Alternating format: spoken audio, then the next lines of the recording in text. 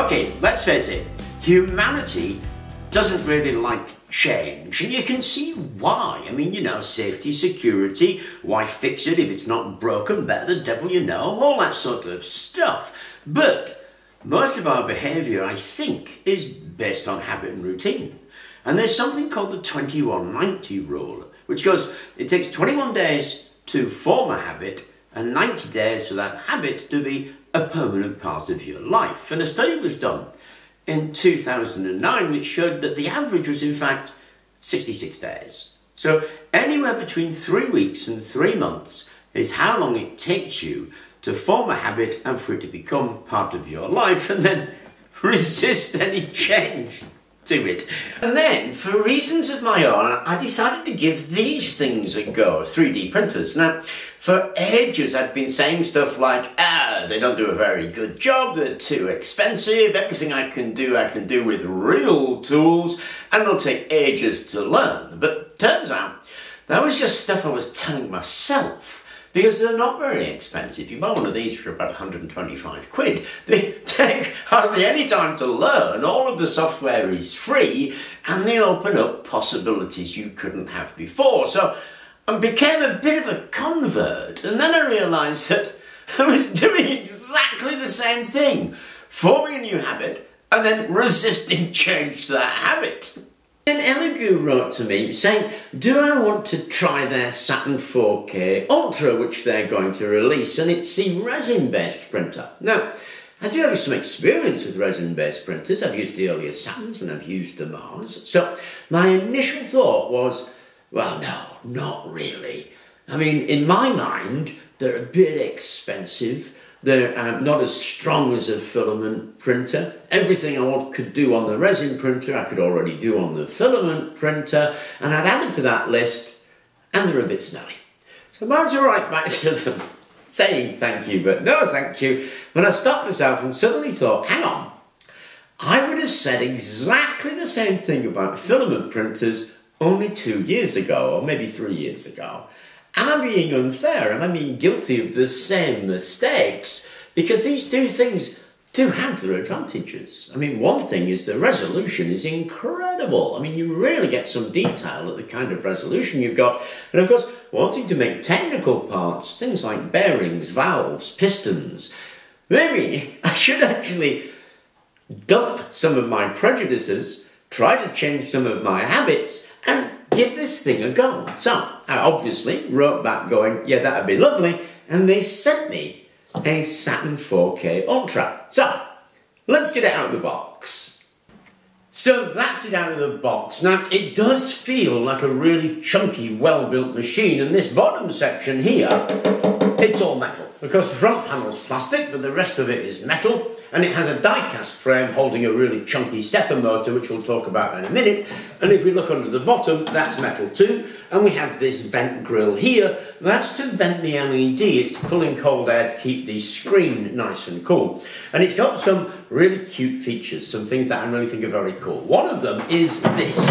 That lifts up like that, so you can actually access it, and that's it seems a trivial change, but actually it isn't, because lifting off the top of these things can always be a bit of a problem, and there's a possibility of knocking stuff. Swiveling it up out the way like that, very neat indeed. Although there is one thing that's a bit annoying, is it doesn't have a handle on it, so you have to grip hold of it and move it. If it had a handle, it'd be a one-hand use. So that's a bit of a shame that they missed that chance. This bit here is the bit that's actually driven by the stepper motor. What it does is tilt. Now that might not seem so useful, but when you think about these things, they print on a screen and then normally they have to lift it off, and there's a lot of force in order to do that, and things like the lead screws need to be strong, and of course it will wear out the film because you're basically pulling as tight as you can to get the damn thing off. This thing peels it off, and that's going to give it a longer life, and it's going to put less stress on the machine, so that's pretty cool. Now setting this up, there's a couple of travel retaining bolts there that you just come out. That lifts off, and there's the FEP screen with its screen protector, and we'll just peel that straight off. That's drum tight, eh? It's like a musical instrument.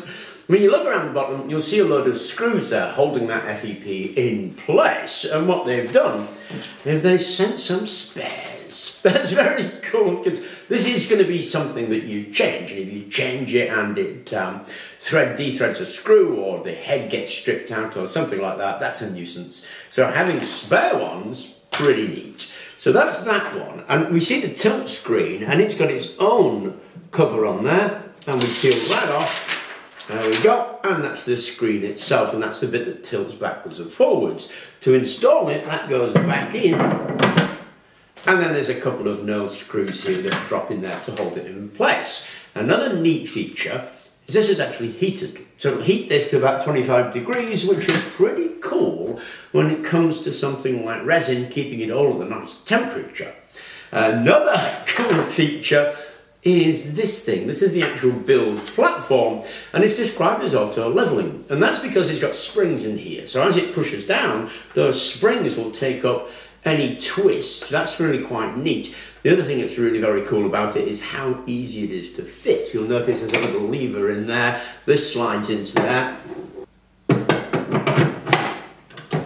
Press that lever down, it's locked in place. So setting that up is another one of those out-of-the-box experiences. Hey, it's really easy to do, and that's the thing that everybody's aiming for, in particular Elegoo.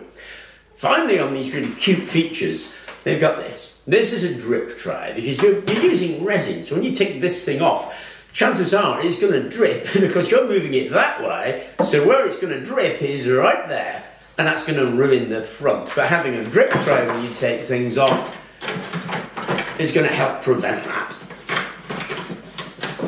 The drip tray just goes on there, you're removing something, it's dripping into there. That's very neat.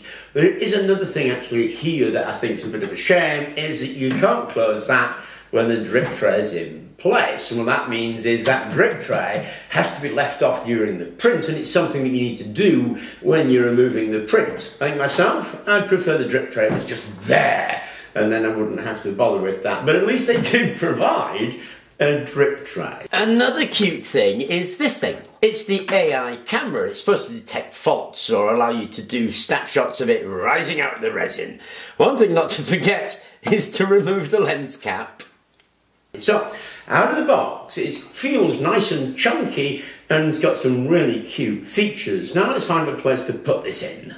So it's going to live here, and it's going to live here because right above the clock there's a ventilator. And I forgot to point it out, but at the back of this is a little plastic plate you can unscrew and stick a ventilator hose in there. But of course there is still the chances of it fuming out the side, and what a lot of people do is build an enclosure, and if I build an enclosure, I've got a ventilator to ventilate it out there. So that's why it's going to live here. But the whole thing is supposed to be easy to do, and apparently we've done all we need to do. We're pretty much ready to turn it on, which we'll do in a second. You might notice right here we've got this wash station, the mercury wash and exposure station. They sent me that as well. I've never used it, and I'm quite looking forward to using it, but I want to focus on this, so we'll have a look at that in a different video. And of course the thing comes with the usual little bag of goodies. I mean, we've got some filters here to filter the resin when you're changing resin. There's some rubber gloves, some carbon masks, a little set of tools, the spare screws that I showed you, and of course the user manual and these scrapers. And there's a couple of scrapers, a plastic one for cleaning the FEP and a steel one for getting things off your plate. But that's it. We're now ready to load up the software and turn it on and print something. So on the setup screens, there isn't a lot to go through. You turn it on, select your language, it'll automatically detect the Wi-Fi, enter the password, and the inevitable systems download will take you right here. Now they did have an aerial that you used to have to screw on, but this actually, the aerial is internal, one less thing to do, one less thing to worry about, and it's fairly intuitive. There's the settings menu, and at the bottom of the screen there'll be a couple of dots. If there's a couple of dots, it tells you there's more, so you just swipe to the next one and swipe back to the other, and there's the Wi-Fi, and you can see it's picked up my Wi-Fi, no problem at all. So there's really nothing to go through there, and there's a handy user's manual, so that if you want to actually look at that, then look at the manual. But it really walks you through the whole procedure, so nothing. Let's have a look at the software. So the software comes on this USB stick that's in the box. The whole point of these machines has become ease of use, and there's very little to do with them, and they're really quite intuitive, so it's no more trouble than setting up a modern day television. It's really pretty straightforward and almost trivial, actually. Anyway, let's plug this in and find out what the software is. It's pretty straightforward. Just stick the USB in, select the Windows, Linux or Mac operating system and click next, next, next until you get to this screen. There is a pull-down menu with pretty pictures to show you which one. And of course, I've got the Saturn 4 Ultra 16K and it's got a little image of the actual bed there. Now, what I want to do is this one. It's an air engine with a rotary valve right there, and we've got a piston and a piston cylinder. And what I'm looking at is how well these will fit into each other as engineering parts. So we'll export those and bring them into Chatterbox. So bring them into Chatterbox, and if you want to change the settings, you change the slice settings there, and if you're happy with them, then you just slice it. Once it's sliced, save it. So we've set up the machine, we've set up the software, we've got our file, we've created our printable file, and this is what I mean about resin being a bit more troublesome than FDM, because right now, on FDM, you just print it out. But with resin, you've got to think about what you're going to do after you've printed it. So we pour in the resin and get the printing going, but when it's printed, we're going to need to wash it and we're going to need to cure it. Now, you can just stick a load of IPA, isopropanol alcohol, in a jug and swish it around, which is what I've done before when I've used these resin printers, and then sit it on the windowsill and let it get some sunlight for a day, and that'll do you. As I said, they can be sent with the mercury wash station. So after I've printed this, what I'm going to have to do is put it into the mercury wash station. And for that, I need to get used to the mercury wash station. Now, I haven't bothered going into lots of other technical detail, like, you know, there's a fast and slow print, the LCD screen, you can do a quad to dial in your resin settings, all that kind of stuff, because the main reason is I don't love 3D printers. I love what they can do, and that's what I'm interested in, because I'm basically a lazy guy. I just want the thing to print what I print with as little trouble and as little input from me as possible. And my experience of Elegoo machines is that's been the case, and certainly with this setup, I mean, you know, I've had to do this video, so it's taken a while longer, but the actual setup, if you get out of the box, it's trivial. It's really easy to get this thing set up, and that's what's really important about it, I think. And the big question is it worth it? Is it worth the extra cost and hassle for bringing in the extra resolution that you can get from it and the extra detail you can get from it? And that's what I'm really interested in. And for that, I don't really want to be doing anything apart from filling it up with resin and printing it. If I have to change some settings, well, I'll look at that then. But right now, all I'm going to do is print from the thing, and that's all I really want to do. Now, I know that it's split into people who love 3D printers and people who love what 3D printers can do. I'm on that camp. I love what they can do, and that's what I'm really interested in.